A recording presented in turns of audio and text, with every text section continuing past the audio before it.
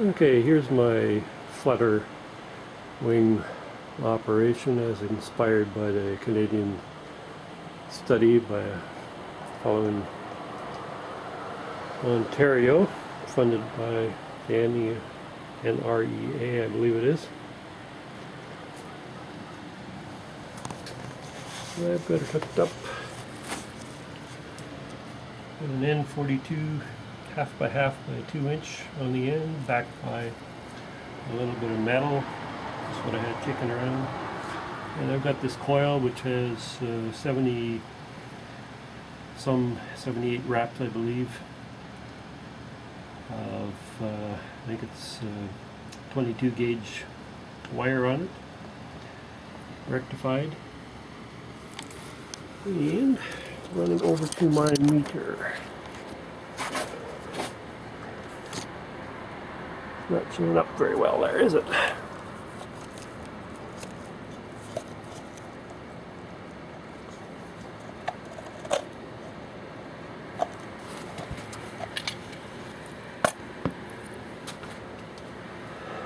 There we go. Let's see if we can get some voltage out of it.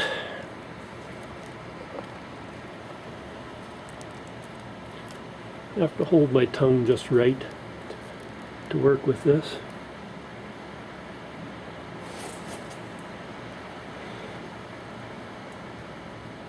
So that's set on the millivolt scale.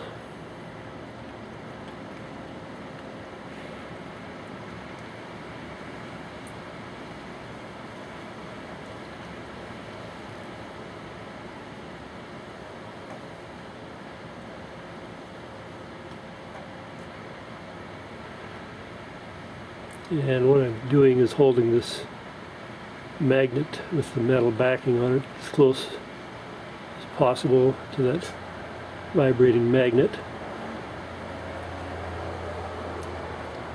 Did I say holding the magnet close? I mean, I'm holding the coil with the metal backing as close as possible. So there you go.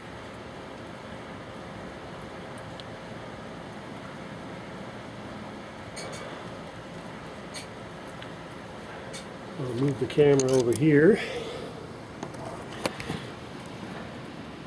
so you can see what I'm doing to get that voltage. Whoops, a little too close.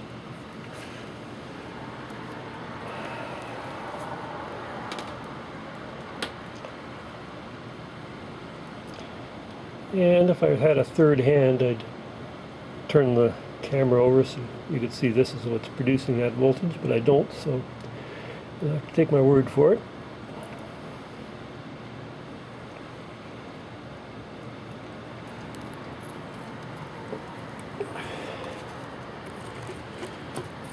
And there you go.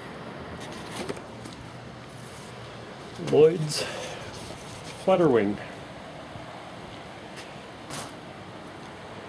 I've got the Bremacles on there to accentuate the wind flow on both sides.